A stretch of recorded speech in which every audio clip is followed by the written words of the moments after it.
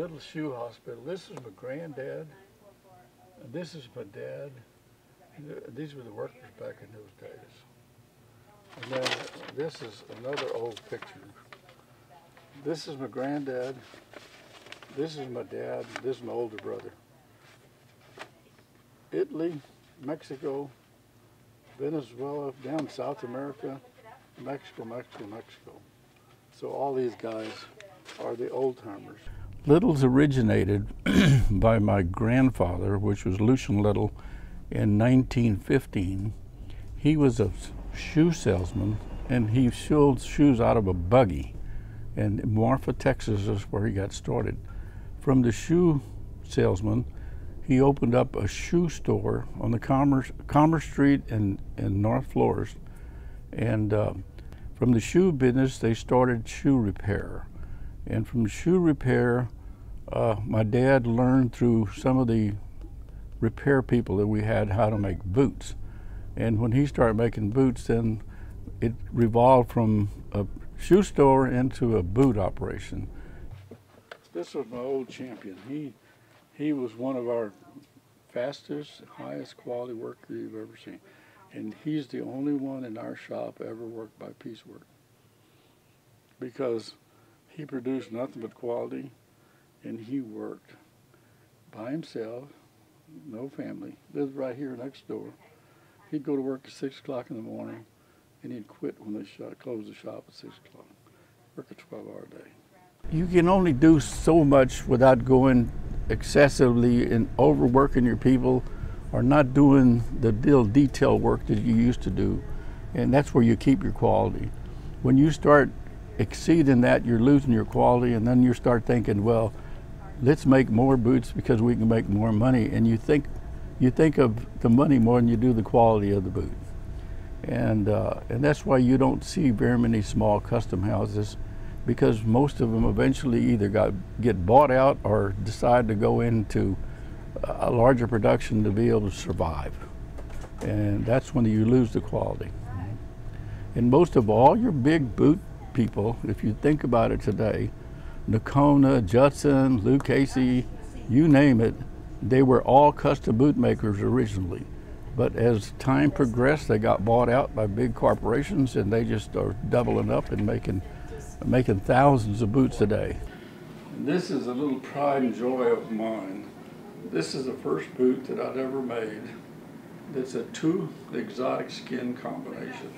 This is saltwater bottom with a full quill arches top, and it's seamed up the back style. It's a one-piece top with a nice little crocodile trim, and it's seamed up the back with a piece of crocodile. This is a full quill arches boot, top and bottom, and it's a cowboy style. What makes it cowboy style? Well, it's this boot here is one seam down the back, and it's what we call a seam up the back. The cowboy is a 4-piece, so this is 3-piece, this is 4-piece, and we just give it a cowboy, and that's what we know as a 4-piece boot. This is a very, very unique boot. It's a nice saltwater crocodile, and it's a matching set, and it's a cowboy style 4-piece boots, and it's laced up the front and the back. It's laced up to the scallop and it's laced up to the wings. This little jewel here starts off at $10,000. Besides that, we also do what we call a very, very fancy boot. This is kangaroo, and it's completely of ostrich. Kangaroo, and it's got all the different type of birds that we was able to develop, because the customer wanted this particular boot, and he wanted to call it the bird boot. And it's got every damn bird that you can think of. And it took forever to do. But it's also, this is the seam up the back style. And we did that so that we'd have a big enough surface to be able to put everything that the customer wanted on it. And even had the red seam up the back. So this is one of our real flashy boots, but it's a beautiful boot. To make a good quality boot, you got to have the great material, and with great material, you have to have great quality craftsman that can be able to do a boot to make it look exactly except what you're trying to sell is a good dress Western boot. You can find boots anywhere, but to make them look dressy and quality is the important thing. And that's where you got to determine what a customer likes. If he doesn't like tightness, you better not make them tight because he just can't wear them. And then if you don't make them tight enough, a customer will say, well, God, I could have bought these in the shelf somewhere because they're just too damn loose. I like something that's snug. So and through the years, you learn which customer likes what. And once you've achieved what he likes, you stay right there with it, and that provides him keep coming back. And it's a very difficult trade, very difficult trade. We used, like I said, 2 skins about this size. And this skin is the salt water, and it's a 39 centimeter skin. 39 centimeters is the measurement from here to here across the belly. And that's the way they size these things. So when we buy a boot, a skin, we buy 2 skins of the same size. And what we do is we cut a left one and a right one. So all of our boots that we sell custom to a customer are duplicate sets. The left and the right will be just about the same.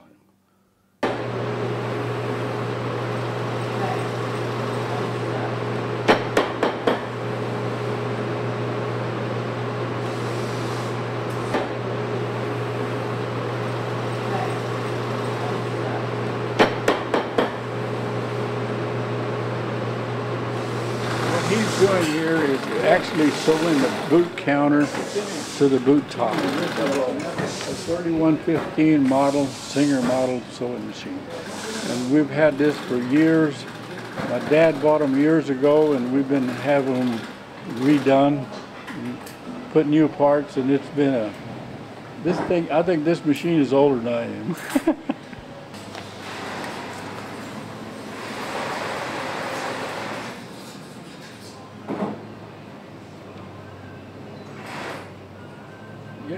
Ya tienes los side seams.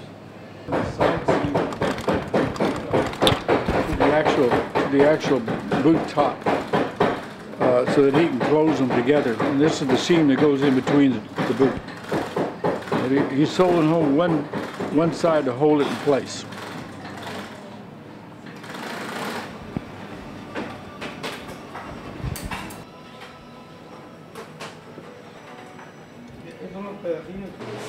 Or he can just put it in there hot and it'll take some good.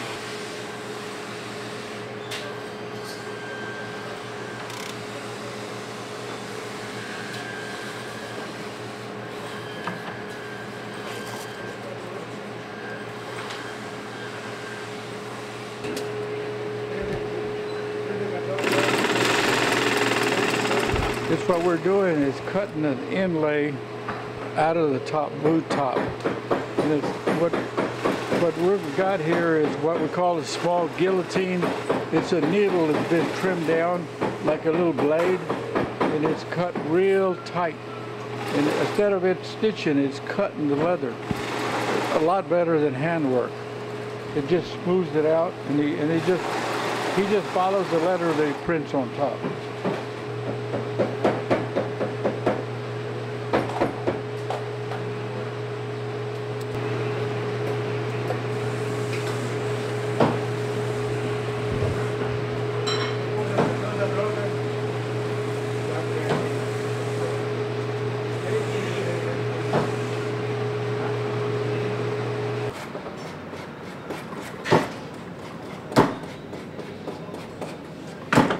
After it's stitched on the small machine to line it up, this is a heavy machine to make sure that it stays together. And then after he gets through with that, he's going to hand trim it to smooth it out on the inside. This is where after he does that and puts ears on it, he turns it. And then you'll see a boot top.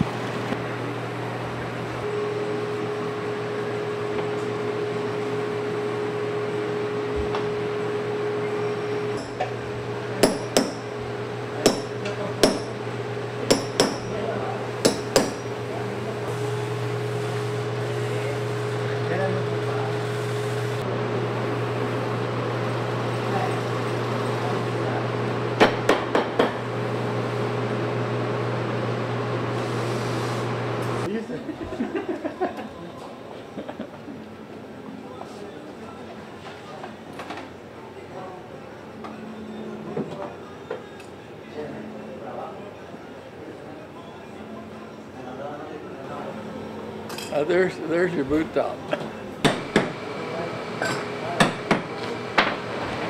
Putting the box toe on.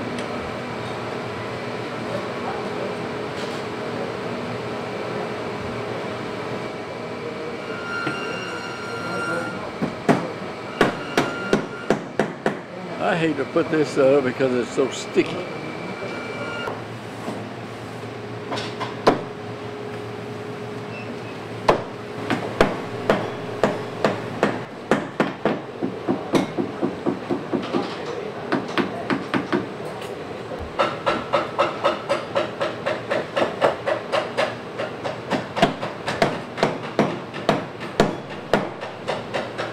The purpose of the pegging is to bind the outsole and insole together.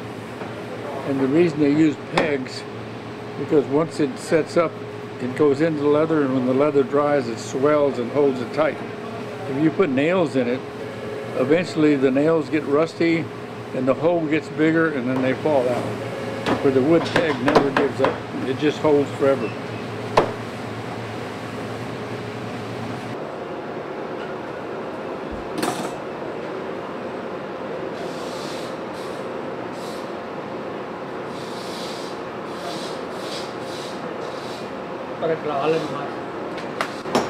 What is it hammering into? It's got a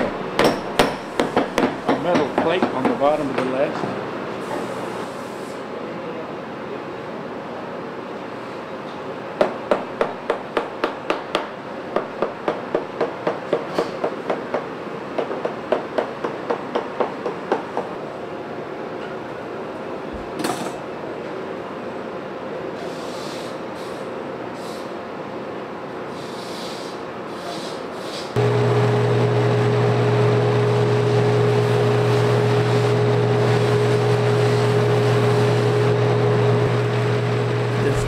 Part of business is working with people, and we've done it all our life. We never have wholesale in our life, and we do it all by personal contact. We strictly work of word of mouth because that's the way we've existed for all these years. You've never seen an ad of us in any magazine or anything trying to promote a boot sale. All of them are strictly word of mouth, and that's the best business you can have, because when people come in here, they know that they're looking for quality and they're going to be provided quality. And I guess that's why we've succeeded for so many years. And I keep telling my workers that have been with me for all these years. I've got 2 workers that have been with me for at least over 30 years there. And one of them's got 25. There's 3 of them that have been with me for quite a few years. And they're very qualified, experienced people. And I keep telling them, I says, don't either one of you think of quitting until I retire. And they say, well, when are you going to retire? I says, well, y'all just keep working. I've got 2 of them that are working now 4 days a week.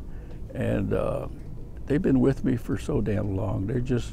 It seems like when I took over the business, they were here with me, and we've just continued working together, and we know each other so well now that if we get mad at each other, tomorrow's another day. Forget about what we did yesterday, you know. But it's been great. It's been a blessing to me to have people that have been with me for this long.